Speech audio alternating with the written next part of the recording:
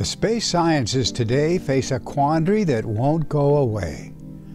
Why have the greatest discoveries come as a shock to astronomers? Since the beginning of the space age, the surprises have occurred at all scales of observation, from remote galaxies down to our own neighborhood in the Milky Way, where planets and moons circle the sun. We've seen the story 100 times and more as new data sent theorists back to the drawing board. Contrast this quandary to the record of the electric universe. This new paradigm is in its early phase of emergence, but its core prediction is crystal clear. When we examine energetic events in space, we will always find electromagnetic intensities far beyond the ability of prior theory to explain them.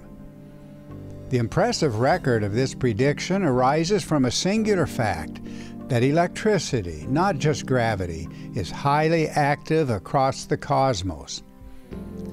Science advances through the predictive ability of new ideas that connect observed effects to causes that can be named. Things already known and things yet to be discovered become predictable when seen in the light of a new interpretation.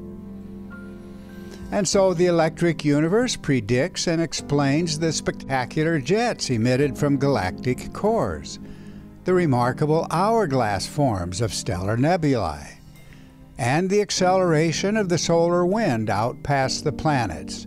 Dozens of surprises follow logically and inescapably from the proposed cause. But this is something you have to see for yourself.